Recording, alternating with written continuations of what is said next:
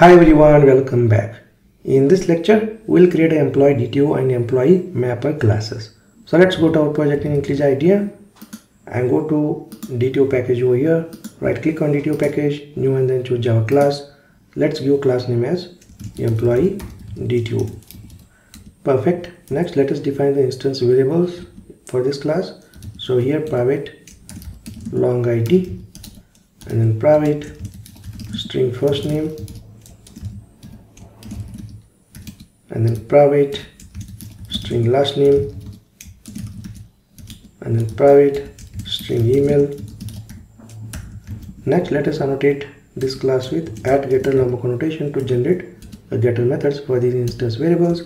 Next, let us use @setter lambda connotation to generate the setter methods for these instance variables. Next, let us use @noArgument constructor and @allArgument constructor annotations to create a constructors for this class. Well, we use the EmployeeDto class to transfer the data between client and server. So when we build the RESTful web services, we'll use this EmployeeDto as a response for REST APIs.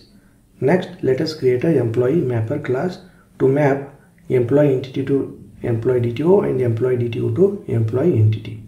So whenever we build the RESTful services, then we have to convert EmployeeDto into employee JP entity and employee JP entity into EmployeeDto, right? So instead of writing the same logic in all the classes, let's create a mapper class and let's keep the common logic. So here what we'll do, we'll create a new package and let's call it as mapper. Let's create a class. Let's give a class name as EmployeeMapper. And next, let us create a static method, public static.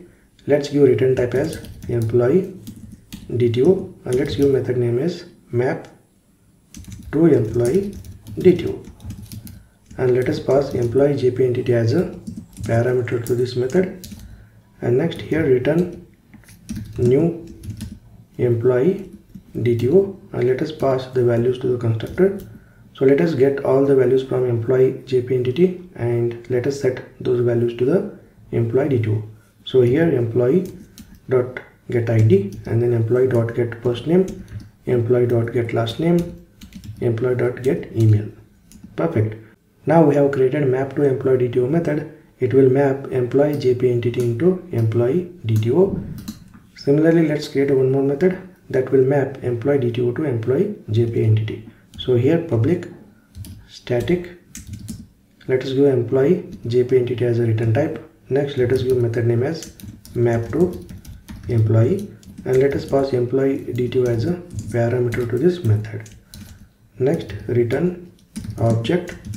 So let us construct the object of employee JP entity and here EmployeeDto.getID, EmployeeDto.get first name, EmployeeDto.get last name, EmployeeDto.get email.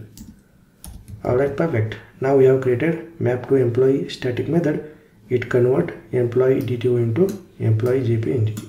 Alright, perfect. So let me recap what we have done in this lecture. We have created EmployeeDto class to transfer the data between client and server, and next we have created EmployeeMapper class to map employee entity to EmployeeDto and EmployeeDto to employee entity.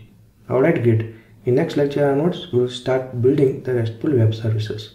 Alright, great. I will see you in the next lecture.